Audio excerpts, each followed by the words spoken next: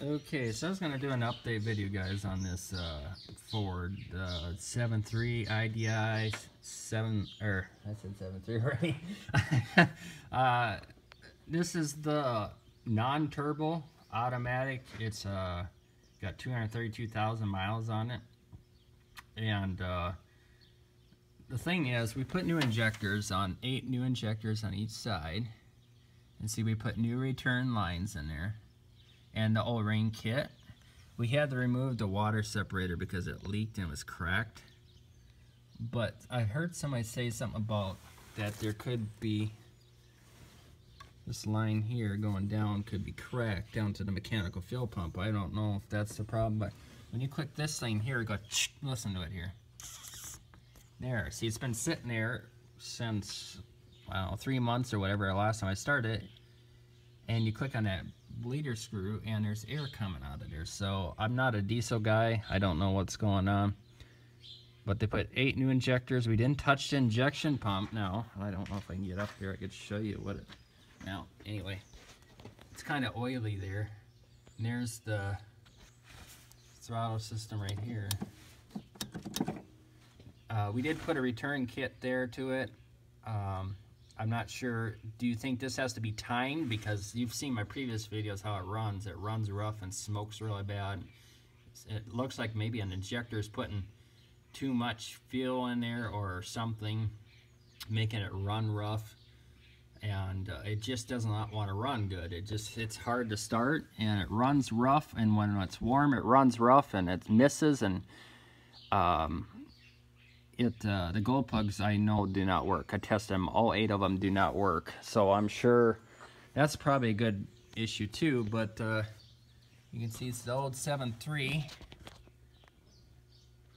See, I don't know if you guys, how good you can read that, but that's what it is. It's an old 7.3, I think it's 185 horse.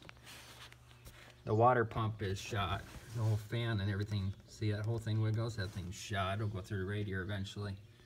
The brakes are bad on there. Tires are bad on there. It's got the locked hubs. It leaked a bunch of tranning oil, I see. See that? And it's not really rusty. There, the tire's flat on this side. There, it's rusty right there, though. But like I said, it's still in pretty good shape. Here, power windows. Yeah, that broke off. That's a Ford thing. I don't have the battery hooked up, but it has 232,000 miles on it. We've never really did much to the engine, but just put that fuel, you know, return lines in there. It's 4x4. Everything else, it just doesn't want to run or start. There it is, F-250. So if anybody has great, I watched somebody posted something about a Power Stroke help about the injectors getting oil and sticky and stuff. I don't think they're the same as a Power Stroke.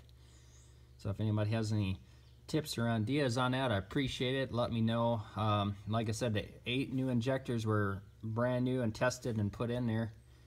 And the injection pump has not been touched or timed.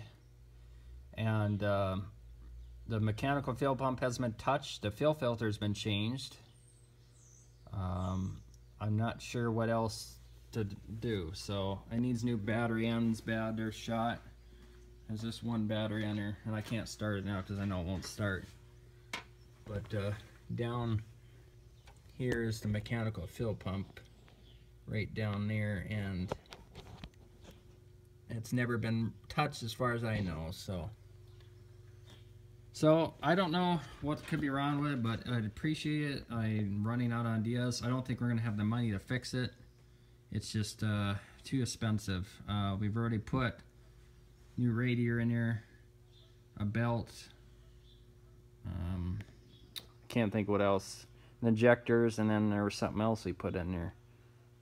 But yeah, it's getting up to already 2,000 grand, and you gotta think, well, you want to put 2,000 more grand into it, you know, that's usually how diesels are. It's not worth anything. So let me know what's wrong with it. I appreciate it, guys. Any 7.3 IDI owners out there would appreciate the help. Thanks.